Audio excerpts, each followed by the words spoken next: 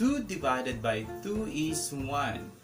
Bakit 1? Ngayon, pag-uusapan natin ang law of exponents.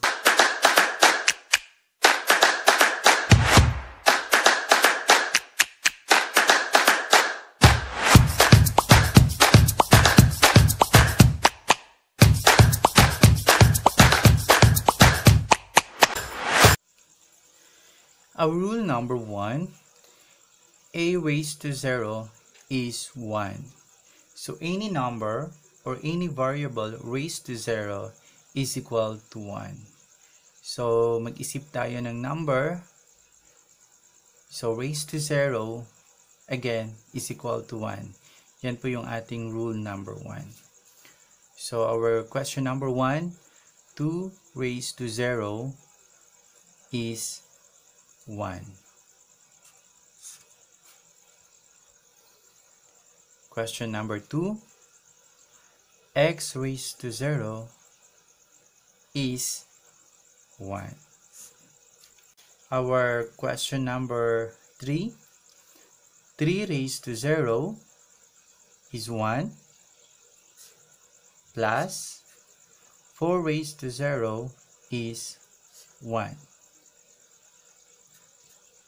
So the sum of 1 and 1 is 2.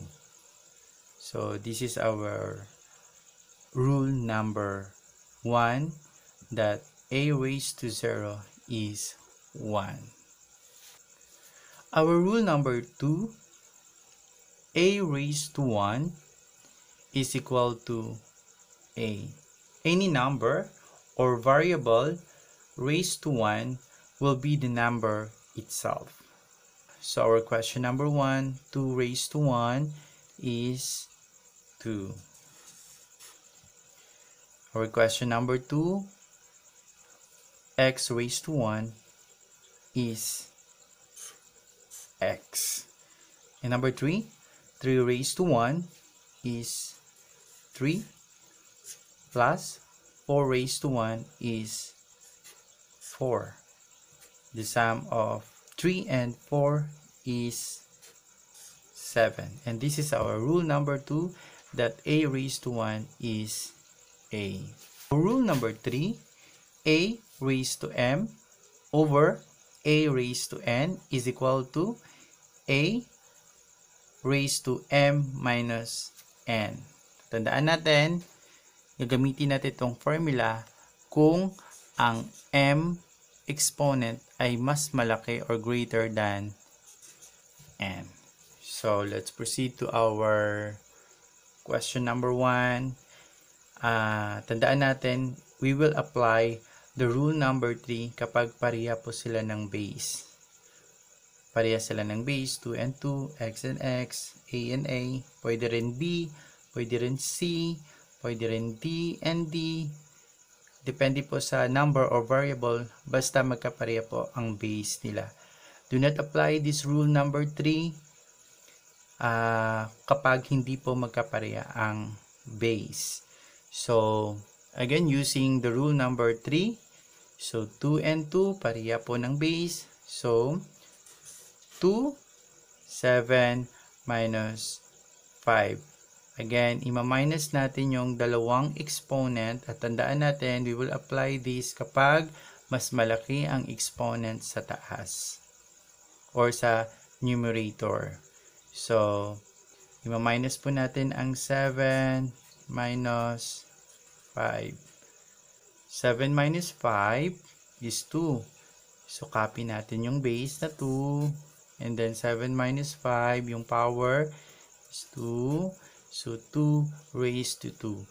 Or pwede rin natin i-simplify to 4. Because 2 raised to 2 is 4. Or 2 times 2 is 4. So, our question number 2. We can apply the rule number 3 because same po sila ng base. So, kakopy po natin ang base and 5 minus 3. So, pwede rin ito na i-apply natin yung pinaka-basic po na pamamaraan kung paano po ito makuha ang rule number 3. So, mayroon daw 5 x kasi yung exponent of a number says how many times to use the number in a multiplication.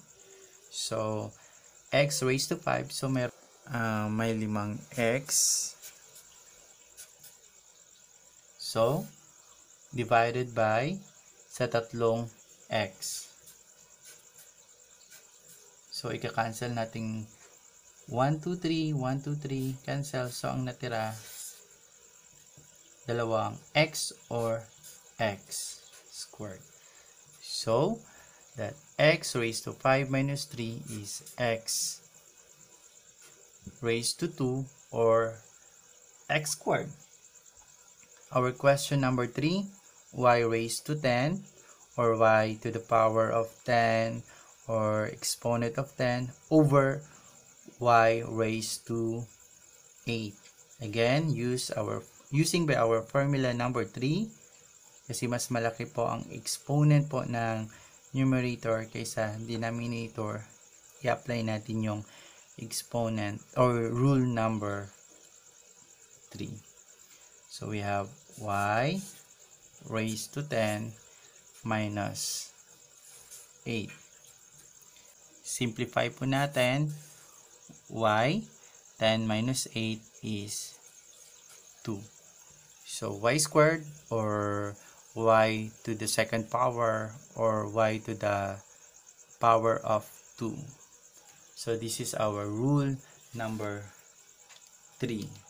Sa opening ng video ko, nagsabi ako that 2 divided by 2 is 1. So, bakit 1? Kasi any number, mayroon talaga yung exponent na 1. So, 2 raised to 1. Tandaan natin, any number or variable, mayroon talaga yung exponent na 1. By using our rule number 3, kanina po, so magkapareha po sila ng base. So, 2, 1, or raised to 1 minus 1. 1 is 0. The base is 2 raised to 0. Using our rule number 1 po natin, that any number raised to 0 ay 1. So, 2 raised to 0 is 1. Kaya po, that 2 divided by 2 is 1. Just like and subscribe my YouTube channel. I am Master Bet at your service.